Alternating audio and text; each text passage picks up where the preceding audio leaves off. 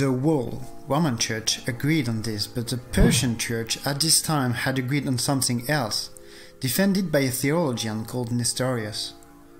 Nestorius said that Jesus was constituted of two distinct natures, a human nature and a divine nature. And the Persian Church and the Roman Church couldn't agree on that and were fighting on that, so the Persian Church decided that it would not depend on Rome anymore, that it would be an independent church, an autocephal church. So, around 500 we have the Roman Universal Church and the Persian Nestorian Church. But another theologian is going to claim that nor the Trinity nor the Nestorianism suits him, because he thinks that Jesus is both human and holy, and that his holiness, being superior to his human nature, it absorbs it. Therefore, this theologian claims that Jesus has only one nature, which is holy, only holy. This theologian was called Jacob Baradeus. Of course, his theories were refused by the Roman and Persian churches, but he had a lot of influence in the southeast side of the Roman Empire. We call this church, which follows Jacob Baradeus, the Jacobite church. If the Jacobites are mainly in the Roman Empire, the regular wars between the Roman and Persian Empire and the subsequent frontiers and population movement are going to bring some Jacobites within the Persian frontiers. The Jacobites cannot go back in the Roman Empire and are going to settle in the Nineveh plain. It is during the 3rd century that was established for the first time an organized Christian community in Iraq. And it took place behind me, lying southwest, in what's called the Nineveh plain. Yeah, this guy was supposed to tell you something interesting, but in fact he's not really, so I turned the noise off. But still, what you see behind him is the Nineveh plain, so where the Jacobites were around 500 after the Common Era, and where ISIL was before the Battle of Mosul. They were in places like Marmatai, Bartella and Karakosh. The Nestorians were in the capital, of course, but also in Al-Qosh, Teleskov, Batnaya and Ankara, and in the southeast of Turkey. So we get our Christian communities in Iraq, the Nestorians and the Jacobites. But what language do they speak? The elites are largely Hellenized, but not the common people. يمكن أن تقول لي ماذا هذه الكتابة؟ هذه الكتابة اللغة الآرامية التي تكلم بها السيد المسيح ومنها لحد الآن هي أقدم لغة يتكلم اشتقوها المسيحيين لحد الآن يتكلمون بها. Here we are in the Al-Qosh monastery, so an old Nestorian monastery where there are many beautiful Aramaic texts. Aramaic was the language used by Jesus of Nazareth. It's a Semitic language, as are the Hebrew and the Arabic. It's still used in the Christian ceremonies, and its modern form is called the Syriac. So when you hear that someone speaks Syriac, in fact he speaks a modern form of Aramaic. Let's recap. We have 3 forms of Christianity, mainly depending on theological beliefs concerning the nature of God. The Universal Church, God is one in 3 natures. The Universal Church is a common church of the Roman Empire. The Nestorian Church, God is one in 2 natures. The Nestorian Church is in Persia. And the Jacobite Church, God is one in 1 nature.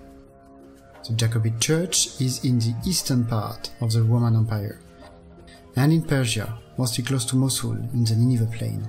And finally we had a few words concerning the language that was spoken in the region.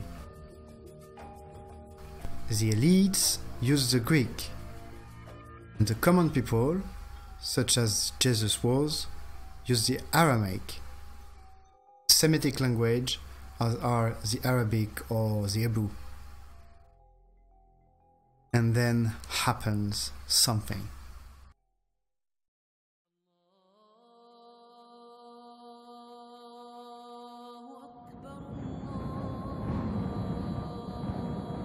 We are now around 650, and the big event is the Muslim conquest. So, the new conquerors bring with them a new religion, Islam, and with Islam appeared the dhimmi status. So, a particular status that those who were not Muslims had to follow. With this status came some rules. Like a Christian woman had to become Muslim if she wanted to marry a Muslim, and the contrary was not possible. If you were a Christian, you could not convert a Muslim, whereas they could convert you, and you had to pay the jizya, which a Muslim didn't have to pay. But still, the Christians were happy that this new Muslim conqueror arrived. Why? Why is that? Firstly, because since the Christians paid the jizya and had to follow some rules that didn't have to follow the new Muslim conquerors, those same Muslim conquerors, in return, were offering them something huge at the time: their protection. The Christians living on the land which is currently Iraq would finally, with the Muslim conquest, be under protection. Secondly, because they were exhausted by the endless clashes between the Roman and the Persian Empire. And on the contrary, the Muslims came with a new organized society, a very organized society. So the Christians saw the new order as a way to find prosperity. And last, but not least, because those Muslims happened to be also Arabs, that is to say Semitic people. And the Christians were, in their majority, Assyrians. That is to say that they were also Semitic people.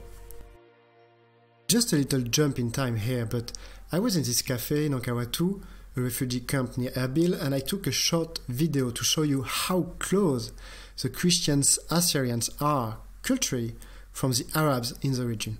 I mean, you couldn't guess that they are Christians. They have all the typical characteristics that people would associate with Arab Muslims. No women in the cafe, only men, playing dominoes and drinking tea.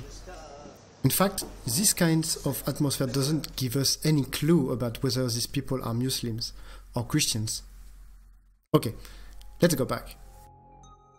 So, despite the dhimmi status, for these three reasons, the fact that they could now be under protection, the fact that they were now facing a very organized society, and the fact that the Muslims were Semites, that is to say culturally close to them. For those three main reasons, the Christians welcomed the Arab-Muslim new conqueror with open arms. But it went further than that. In fact, with the Islamic conquest also happened kind of a golden age for the Christians. This was really one of the most prosperous times for the Christians in the region. Why?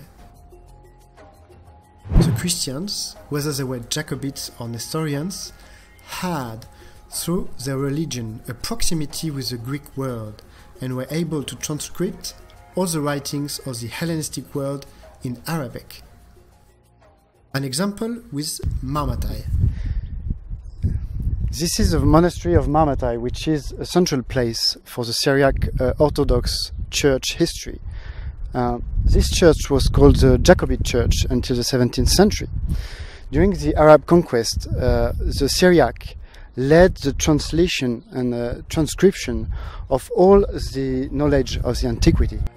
So, because they could enrich with knowledge the Islamic power, and because the Islamic power was, especially at this time, intellectually very curious, then because of that, during centuries, the Christians were pampered. They quickly took an important place within the elites. They were bringing to the new power a vast diversity of knowledge that they were able to translate from Greek to Aramaic, and then from Aramaic to Arabic. We are talking about astrophysics, about sciences in general, mathematics, about hydraulics, about philosophy. So the Syriac had a very important part in the magnificence of the Islamic Empire. And Marmatai was one of the important places which took part in this diffusion of knowledge. Yes, Jacobite Marmatai was an important place, and thanks to those competencies, the Christians were occupying high positions within the Caliphate. But the golden age for the Christians lasted less than 2 centuries. After this period, the demi status was sometimes applied with a particular rigidity, especially when a freshly converted ruler was looking for legitimacy. Historians generally agree on the fact that during this period, many citizens, Christians or not, preferred to convert to Islam than to be under such pressure. A pressure especially strong, for instance, under the Seljuk dynasty. To sum up, the Islamic conquest has been welcomed by the Christians. A dhimmi status was given to them with advantages and disadvantages. But overall, under the new Islamic power, they have been living a golden period, a golden age, thanks to their transmission of the antiquity knowledge to the new power. A golden period which lasted less than 2 centuries after what many Christians converted to Islam in order to avoid regular discriminations. And then comes a new era.